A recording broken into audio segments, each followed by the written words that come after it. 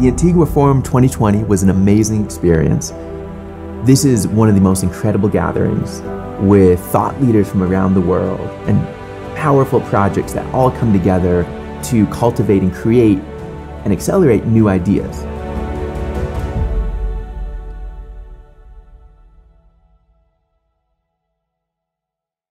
Mark, welcome. And we've known each other for almost 40 years. We've traveled the digital highway together.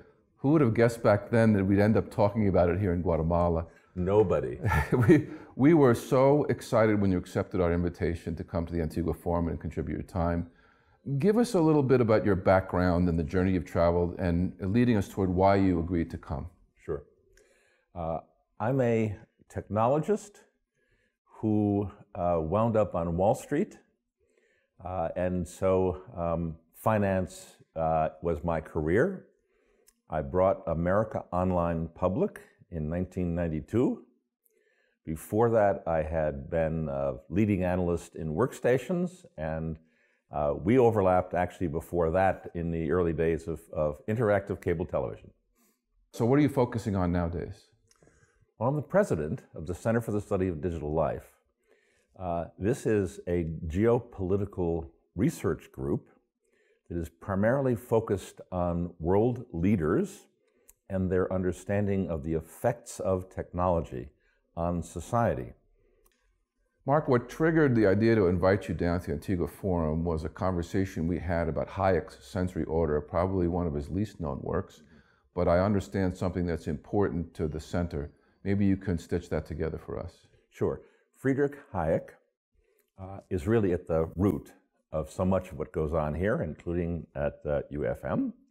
And he began his undergraduate studies focusing on human psychology in Vienna, which at that point had become, after World War I, a kind of a Marxist commune, Red Vienna.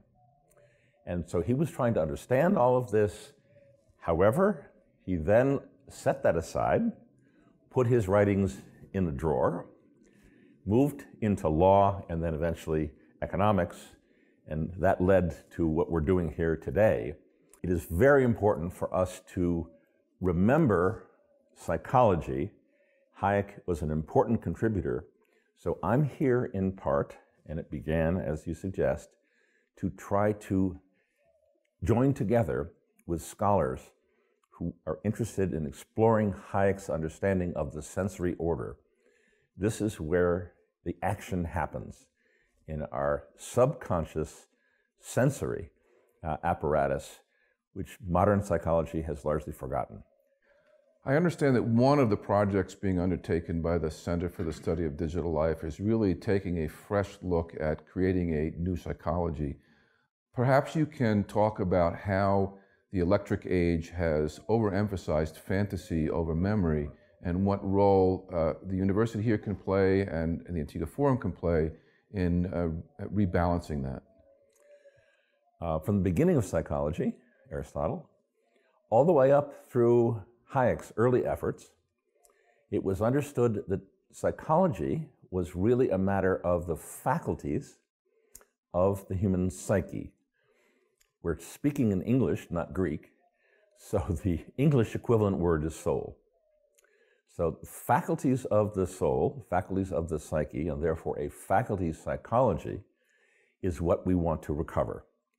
And at the moment, our center is the most aggressive organization in the world trying to do that. In fact, we're about to publish around a 200-page, it'll be online, but a 200-page book on this subject in the hopes that that stimulates further conversation.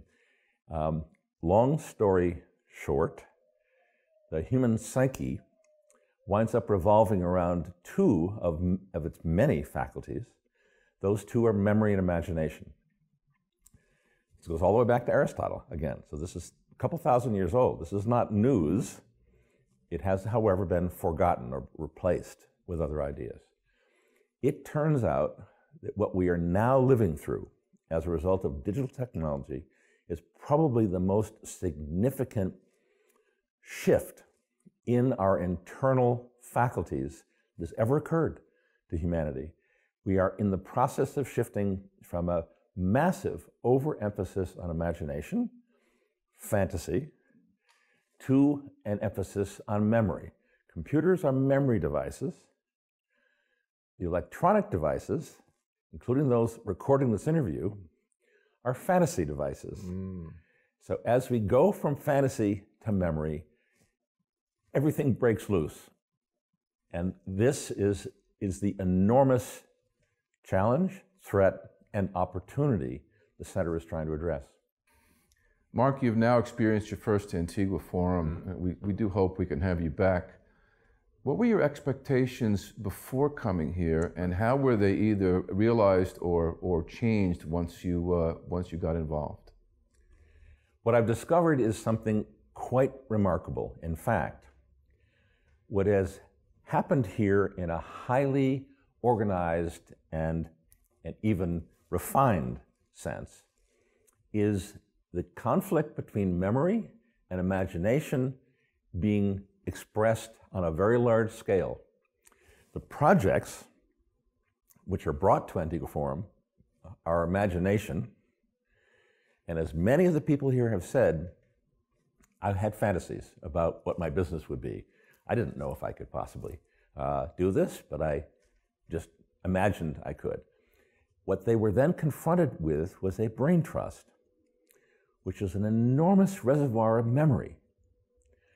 And the generosity of that brain trust to these imaginary projects, I don't think has any other parallel in the world. So this is memory and imagination in motion. I call that a renaissance. I believe that's what Antigua Forum is actually doing, far exceeding my expectations. What final thoughts, Mark, would you have and advice for future prospective invitees to the Antigua Forum to donate their time to this brain trust, this memory bank, to help young innovators? I think we probably will need to see more technologists in the mix here. Every year there's a significant new group who come in. I'm hoping that more and more of the new attendees have a background in technology and at least are capable of thinking about the effects of technology. So I gave a lecture yesterday morning. 20 people were kind enough to show up. I think the people who got the most out of that were the folks with a technology background. And so the overlap between liberty, freedom, Hayek, and the effects of technology, I hope is going to become more and more important here. And so I would advise future participants in Antigua Forum to try to keep that in mind and look forward to the digital age we now live. Mark, thank you very much. Bill, it's been great. Thank you very much.